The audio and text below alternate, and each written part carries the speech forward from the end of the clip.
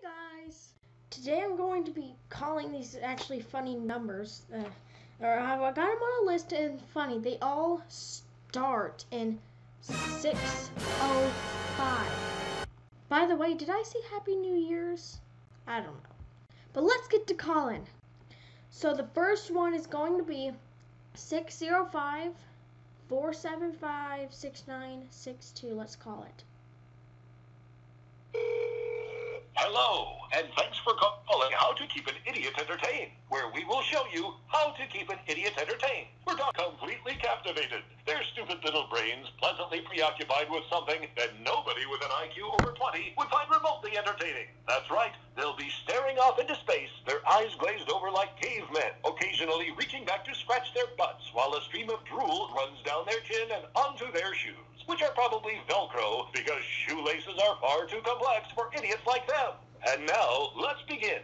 Wait, no need, because we're already done. If you're still listening, then we have just successfully kept an idiot entertained for an entire minute. Thanks for calling How to Keep an Idiot Entertained. If you would like to learn how to make an idiot push buttons, press 1. HumorHotline. Alrighty. That was just weird, but let's just call the next one.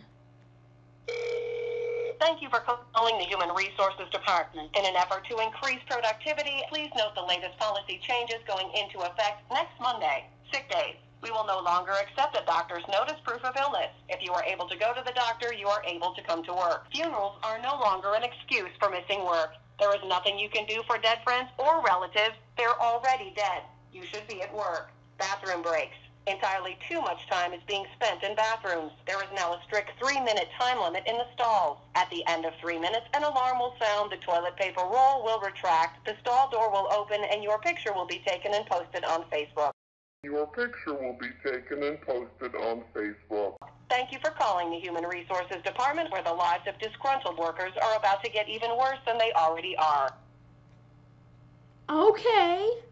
So the next one we're going to call is the number shown on the screen. Duh. Hello, the following is an urgent message from the National Justice Center. If you are hearing this message, it means that our records indicate you failed to appear for jury duty last Monday morning at 9 a.m. Unfortunately, ignoring these notifications and failing to appear in court for jury duty is a Class 3 misdemeanor. To make arrangements to pay the $500 fine for failure to appear for jury duty, press 2. To make arrangements to begin serving a 30-day prison sentence for failure to appear for jury duty, press 3. You have one final option, and we strongly suggest you choose this one.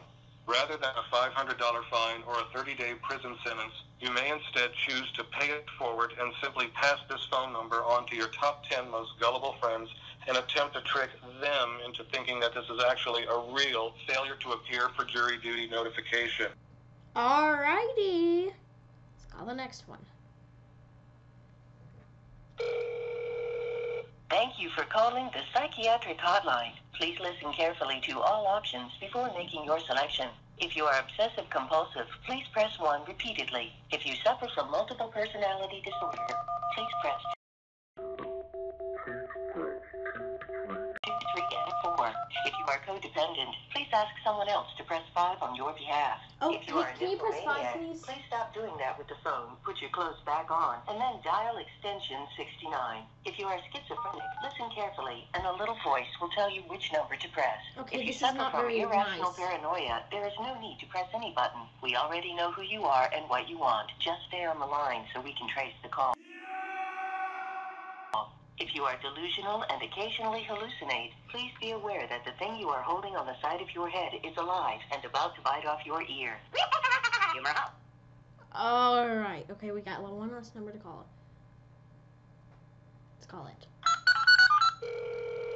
Hello, this is not the person you were trying to call. You've reached the Rejection Hotline. Unfortunately, the person who gave you this Rejection Hotline number did not want you to have their real number. We know this sucks, but don't be too devastated. So why were you given a Rejection Hotline number? Maybe you're just not this person's type. No, this could mean boring, dumb, annoying, annoying, arrogant, or just a general weirdo. Maybe you suffer from bad breath, body odor, or a nasty combination of the two. Maybe you just give off that creepy, overbearing psycho stalker vibe, and the idea of going out with you just seems as appealing as playing leapfrog with unicorns. Regardless of the reason, please take the hint, accept the fact that you were rejected, and then get over it. And please do your best to forget about the person who gave you this number, because trust us, they've already forgotten about you. Alrighty. Some of those weren't very nice, but I don't care. So thank you guys so much for watching, and I hope you guys enjoyed so much. And I hope you have a wonderful 2020!